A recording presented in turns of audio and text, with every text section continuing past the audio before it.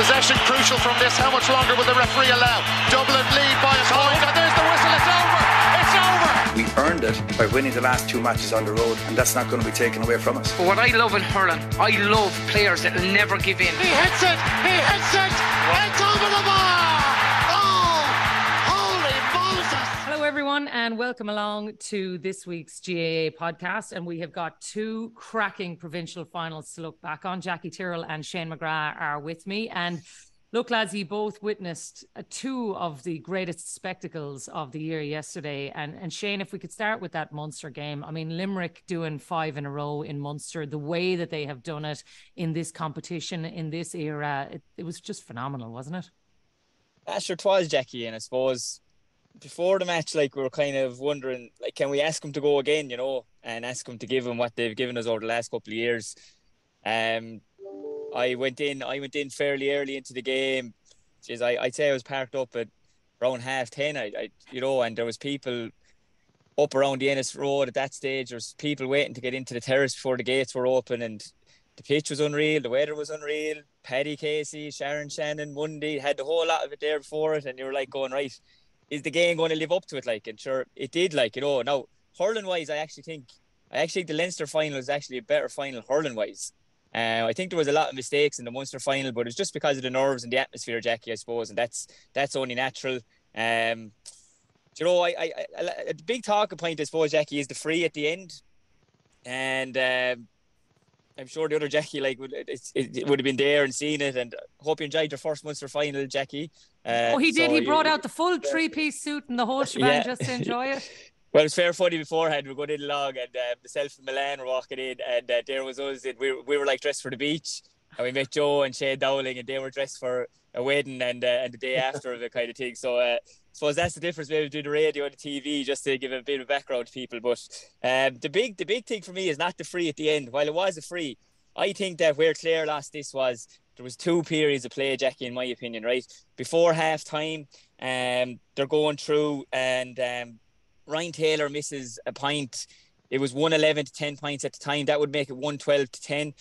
Then he's going through again, and he said maybe he doesn't have the confidence himself to take on the shot, and he pops it out to Mark Rogers, who goes for the goal, and rightly so. But let's say if they go over the bar, it's 113 to 10. What happens, Jacqui, is they get saved, brilliant save, go up the field, and they go in at half time 111 to 11 rather than 113 to 10. That's one stage of the game, I thought. And then the second stage of the game is when it was 120 to 119, they had 3 shots at the goal. Tony Kelly dropped one short, David Fitz had a wide, and I'm not sure who had the other wide. It might have been Ryan Taylor as well.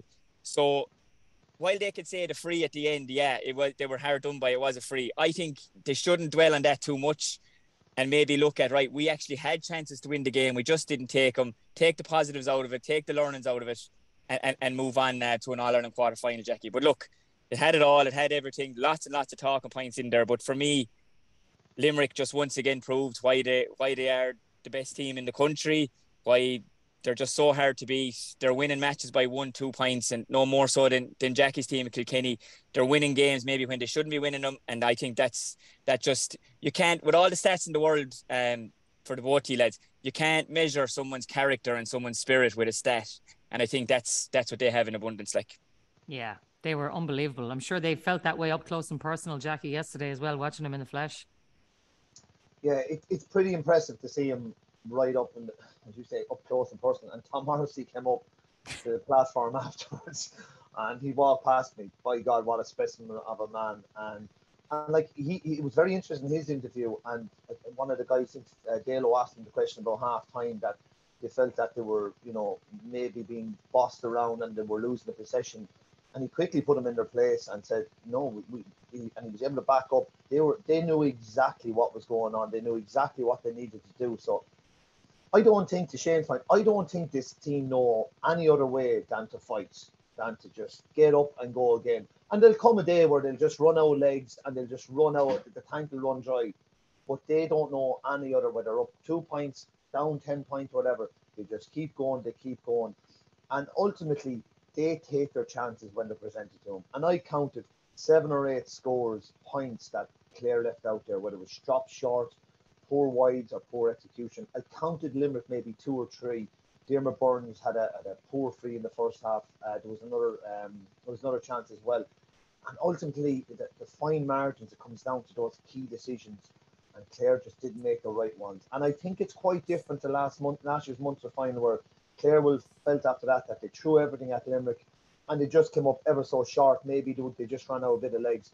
I think this year they'll be going away going, we made some poor decisions. We got the whole Aaron Gallan thing wrong, and we definitely left that behind us, and that chance could have been gone. So, but Limerick are 5 in a row champions. They're outstanding team. Aaron Gallan, what a performance yesterday. And you just have to take your hats off to them and say they're still the number one team in the country. I don't think they were ever knocked off that perch, but they just always find and eke out a way. Do you think, Shane, based on what you saw then yesterday, Limerick finding a way, they've got 4 weeks off, another chance to get Cian Lynch in, are they the All-Ireland favourites now again?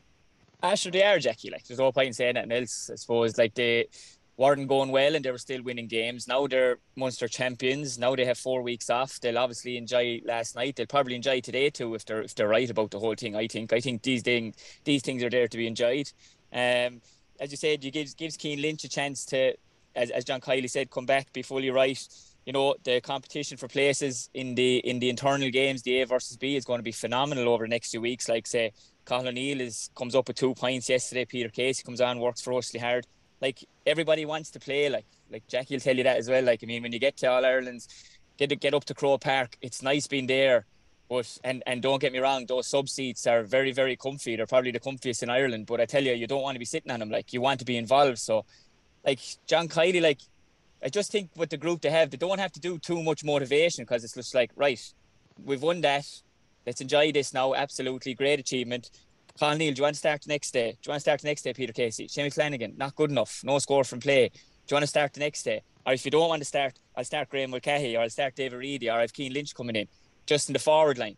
Like, you know, the competition in the back thing, Colin Coughlin comes on, does very, very well, works hard, Richie English.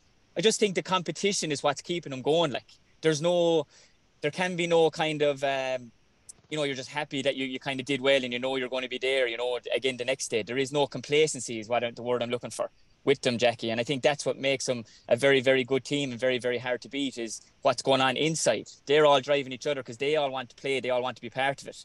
So I think that motivation and that want to will and that will to win comes internally from the group. And they'll have 4 weeks now and they'll go at it hard. You know, not this week, but, you know, next week, the week after, and as I said, that last A versus B game on the Saturday or Sunday before an All-Ireland semi-final, it would be serious to go in and watch it, to see the competition for places that they have. Like, and I said they'll go at hard today, Shane, too. Oh, come here, and they're dead right, Jacqui. Do you know what I mean? I suppose we were coming from a time where there was no round robin. We're not outlaws now by any means. None of us here, but like, I mean, we enjoyed them. We enjoyed Munster finals, Jacqui. I know you enjoyed your Leinster finals as well when you won them. And the Monday was the day. Like, you could get to meet all your maybe your buddies from around home and lads you hadn't seen in a while. And you just enjoy it. And I think it's kind of gone away from that more and more, lads. I think the enjoyment has to be there. I hope these lads get to enjoy it, and I hope that we're living in a world of phones and videos. I just hope they're just let enjoy the day now, because they deserve it, and be singing songs there by 3 or 4 o'clock today, and might be shook tomorrow, but you know what? They'll be fine. They'll dust themselves off and they'll go at it again Wednesday or Thursday in a training. Like, yeah, well, come here. If the Kilkenny celebrations on the pitch, if they celebrated like that on the pitch, Jacqui, I can't even imagine what the Kilkenny lads are doing today, because it looked like they were living their best lives after winning that Leinster title yesterday.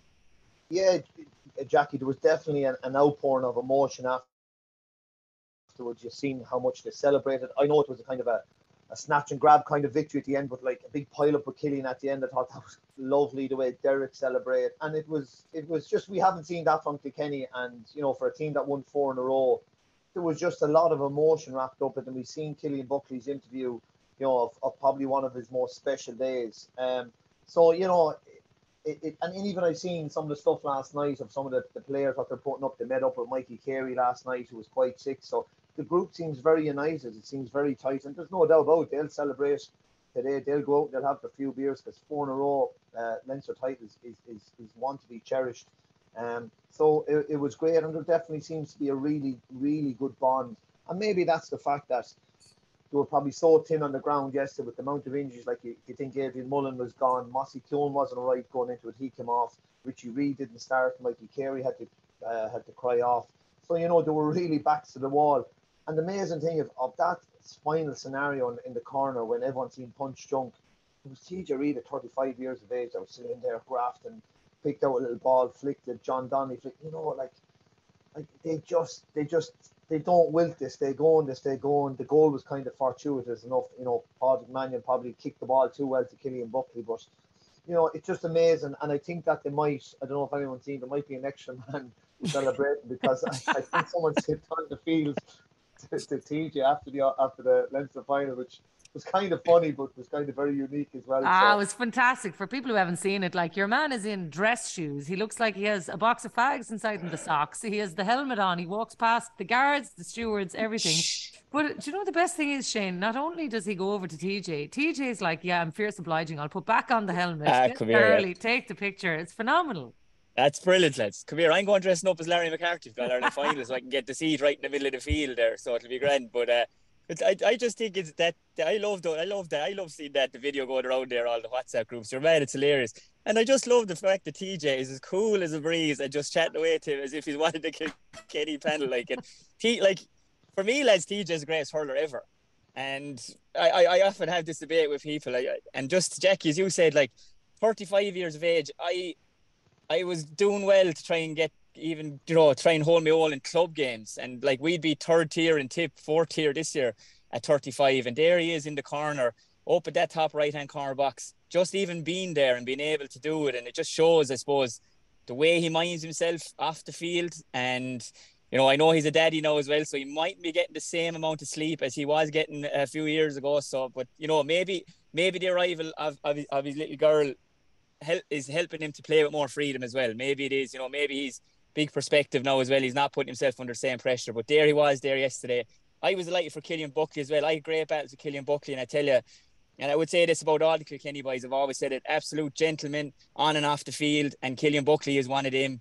I had great battles with him, and I loved seeing the bit of emotion in him. I suppose I was a kind of a heart in the sleeve person, maybe fist pumping there even before the national anthem would be on some days and stuff, but I loved seeing the bit of emotion in Killian there afterwards, Jacqui, as well. Just what it meant to him, I suppose. I never scored a goal in championship. I don't know, did you score a goal in championship, Jacqui? But I tell you, no, I didn't. So I never did. I never even had a shot at goal, I'd say. And I don't know what it meant to him to win the Leinster final. As he said, I love seeing the emotion he's interviewed. It is the stuff of dreams. That's outside the back garden stuff. Getting the ball, Crow Park, bang it in the net, run out. And I loved seeing, as you said, Jacqui, about the group, there's a great camaraderie with them. They're trying something different this year, as in maybe a style of play. They've all bought into it. I think they love playing for Derek, and a lot of them would have played under him and then underage. And then a lot of them would just respect him for what he did as a player himself. And then Michael Rice and Peter Barry and, Kilkenny greats on the sideline there.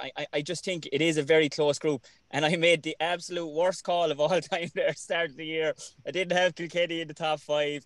I think I kind of did it. It was kind of a boring time during the league. Maybe get a bit of talk going. I was 100% wrong, as Kilkenny have proven time and time again. There they are in All-Ireland semi-final. And to both of you lads, most teams won't mind playing them, Jacqui. But that's where they're at, because they're getting it done.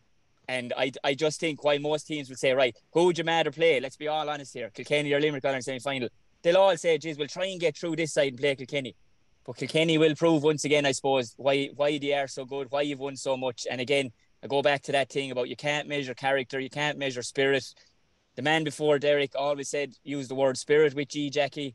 And I think that's there with this group as well, a new, younger group as well. So, I love to see all the outpour of emotion there after the game. Yeah, it was magic. And come here, if Killian Buckley deserved all the headlines, so did Mikey Butler. I'm telling you, justice for the defenders scoring these days, Jacqui. You'd have loved these days. No, I'm not sure about that now, Jacqui. But it was because so David Blanchfield caught the ball. He's your wing back, and it was kind of reminded me of Ben and Jerry O'Connor. They used to do the 1-2 up the field, and then it was a score. Gave it to Mikey Butler. Mikey Butler gives it back. Mikey continues to run on. Then it kind of just opened up. And before he knew it, he was bearing down on goal. Daithí Burke was coming across with a lovely little shimmy and buried it. And the thing I loved about him was he had a cracking little smile on his face after, because I'd say he just couldn't believe that he scored a goal in the Leinster final. What would Brian Cody have said to you if you found yourself up there? Go back. He wouldn't have had to say that. Lads would just give me a look on, what are you doing here? You want to have who you'll set for. But that's the game, Jackie, and it's in a brilliant. You see Barry Nash scoring a goal, Daithí Burke scoring a goal, and there's a real expectancy now on defenders to get up the field, support the play, and to contribute on the scoring board. And we see it right across the board. And there's a license for players to get forward. There's, you see it right across the board, and it's great to see. I think Mikey Butler scored a point last year. He now has a goal as well. So that's just the evolution of the game, and it was like a crucial score. So it was. And come here, Jacqui. How highly now do you rate this Kilkenny team in terms of they'll like Limerick? They'll have 4 weeks off, as Shane says. Maybe people won't fear them, but I don't know if Kilkenny would fear too many teams coming at them on the other side of the track either. No, they won't. Look, you look at the 15 and the subs, and it wouldn't have the quality of, we say, a Limerick or maybe even a Clare. But by God, are they getting the most out of themselves? They're very hard to beat, so they are. And Derek, although it hasn't really been highlighted, the amount of new people he's been bringing in, David Blanchfield, I thought was outstanding yesterday. Dara Corcoran as a wing back. He's positioned Billy Ryan now back out to half forward. John Donnelly, who was kind of out in the cold for a long while, he's centre forward. He's building his team around him. Tom Phelan is consistently playing. So probably a third of the team, Jackie, is new. But it does give him a chance now to get these bodies right, to get Mossy Keown back, give Billy Drennan maybe a bit more time, obviously give TJ a bit of downtime. Adrian Mullen, I don't think he's going to make it back for a semi-final, but he pushed very close. So I'd really give him a great chance. Of course, Shane is right. People will look at Limerick or Kilkenny and go, rather play Kilkenny. But it probably looks like it's going to play with all due respect to Joe Mack, it'll be Dublin or Clare. Will Clare want to fancy coming at Kilkenny again? They probably will feel a bit irked, but it's how they recover from that. So Kilkenny are in a great position now, and they'll go away on their training weekend now, and they'll probably come into the All-Ireland semi-final below the radar. If we get Adrian Mullen back, that would be huge, Jackie. So give him a really good chance. Let's finish off then, lads, on the two beaten teams this weekend. Do you think, Shane, Clare or Galway can recover from this and still mount a serious challenge, or how damaged do you think both of them are after yesterday? I think Clare have the better advantage there anyway, Jackie, because what Jackie T was saying there, last year they gave everything. They performed probably to their max last year in the Munster final and didn't win. They didn't probably all reach their max potential this year. For example, we'll say Tony Kelly finished very strong. He scored 13 points in the Munster final last year. Ivan Downey scored 6 points, I think, in the Munster final this year. So he'll probably look at that as the standards he sets, saying I can go better. Their talisman for the year has been Aidan McCarthy. Taken off very, very quickly. I have it down that he was taken off 44 minutes. Yeah. You know what I mean? He'll probably look at his own personal performance, try and get Conor Cleary back. So I think Clare maxed out last year and didn't win. They didn't reach it this year and should have won. So what I'm saying is they'll probably look at it. Look, there's more in us here, lads. They'll play the winners of Dublin or Carlow, and they will fancy that, right? I just think that Galway are going to find it very, very hard to recover from this. I think it's another year gone. Their record in Croke Park is poor, lads, since they've won the All-Ireland final in 2017. I don't know the exact stat in it, but they haven't won there maybe much at all since they won the All-Ireland in 2017. I stand to be corrected there. Their road back now is very, very hard. I think, say, they're going to play the winners of Tip or Offaly. Yeah. Say you take Tip, they should be Carl Barrett should be back, Jace Ford should be okay, hopefully Jake Morris. They'll be hurt from their performance against Watford, so they'll be coming in all guns blazing, and Galway would have to try and get over that, and then if they win that, they'd be playing Limerick in the semi-final. I'm saying, it's a much harder road for Galway. I think of the two teams you asked me about, Jackie, Clare or Galway, I think Clare will recover better from this. I think Galway, psychologically as well, I think they're going to find it hard to bounce back from that yesterday. That was there in the palm of their hands, and they will be feeling sorry for themselves, and rightly so, because that is the most horrible way to lose a game. What a way to win it. But that's going to take a week, 10 days to try and get over that mentally. So look, I think Clare are in a better place as well. And one more thing, Jacqui, as well. I see, unknowns yourself, you're kind of gone over to the Kilkenny side. I can't believe Don Logue didn't pull you on it. You had the black and amber on last night in the telly. I thought your fellow Cork man would have pulled you on it, but you got away with it. You're supporting totally accidental. Totally accidental. No. It was only I copped it afterwards. I got hammered by my Kilkenny cousins as well afterwards. You can't have yellow shoes and the black pants like that on without knowing what you're doing, Jacqui. So fair play to you. You're nailing your colours to the vest there. I'm telling you, as Jacqui Tyrrell will tell you, sometimes the style just matters more. Yeah, that's important too. Yeah. So, Jacqui, last word to you then on that. What do you reckon? Galway or Clare? Who can recover better? Can either of them still go for an All-Ireland title, do you reckon? Jacqui, the most dangerous team in the country right now is Tipperary, excuse me. And if you give me €1,000, I would think strongly about putting on Tipperary to the All-Ireland. That's how... lad. You're telling you, the games you will continue to play this season won't stop anyone here. He always loved Tip, Jacqui, even in college, even in LIT, but he was on. Tip. I just think they are going to be such a tough proposition for this Galway team. They're coming in two completely different mindsets. I thought Henry's interview afterwards was interesting, where he said they're in there feeling sorry for themselves. I thought that was a very, very interesting line for him to come out with. I don't think I've ever heard a manager say that. So I think he's going to have a big job to lift those guys again. I think Tip will be fresh. I think they'll have a bounce in their step. Like Shane has alluded to, the lads coming back. I heard Craig Morgan coming back. So they without being dismissive to Offaly, they should get over the line there. And I'd fancy Tip now to maybe do a job on Galway. It's a big job to pick themselves up. You just kind of be scratch your head with Galway this morning, going, God, where do we go from here? And I think Clare do probably have an easier passage, and they have some scope probably to improve. So I probably have to fancy Clare to have a better chance of bouncing back and maybe having a real go at an All-Ireland here. But this will be a huge test to Henry, how he picks up this Galway team and how he rejigs the team and gets a bit of life into them. Because like some of their key lads, Tom Monaghan, Conor Cooney, Joseph Cooney, just weren't at the races yesterday. Yeah, no, they weren't, but he's got a bit of time to think about it. Lads, we'll have to leave it there. Thoroughly enjoyed it. Thanks a million for great chats after a phenomenal weekend. Shane and Jacqui will be with us right throughout the season, and we are looking forward to it. Can't wait to keep going. Talk to you all soon. Oh, there's the whistle. It's over.